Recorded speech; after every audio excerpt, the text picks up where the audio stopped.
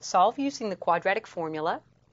The equation 3t squared minus 4t is equal to negative 5. Well, in order to use the quadratic formula, we need to see this equation in standard form.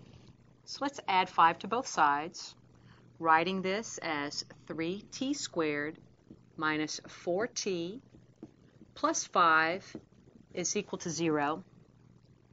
Next, I'm going to write down the quadratic formula. T is equal to negative b plus or minus the square root of b squared minus 4ac all over 2a. In our equation, let's identify a, b, and c. A is our coefficient of t squared. It is 3. B is the coefficient of our t term. It's negative 4. And c is this number by itself. It's positive 5. Now substitute those values into your quadratic formula to get the opposite of b, or the opposite of negative 4, plus or minus the square root of b squared, which is negative 4 squared, minus 4 times a, which is 3, times c, which is 5, all over 2 times a, or 2 times 3. Now let's simplify. Up front, the opposite of negative 4 is 4, plus or minus.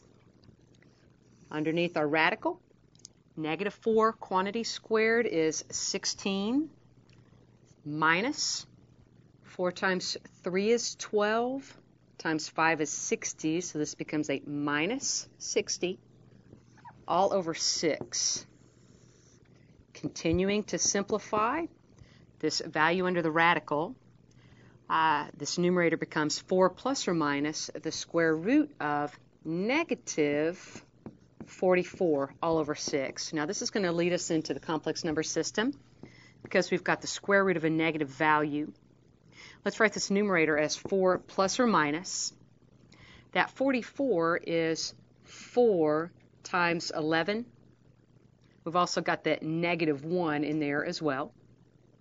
The square root of 4 is 2. The square root of negative 1 is I.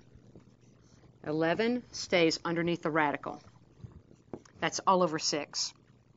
Now each of our terms has a common factor of 2. We're going to cancel that 2 out. I want to factor the numerator as 2i times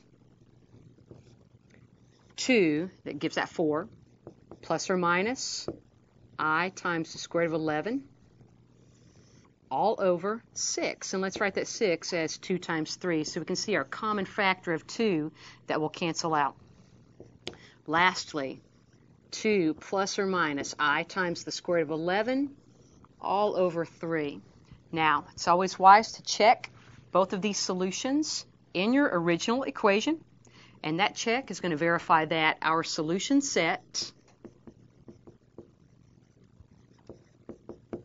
does include both of these, and I'm going to write these as one statement, 2 plus or minus I times the square root of 11 all over 3, or as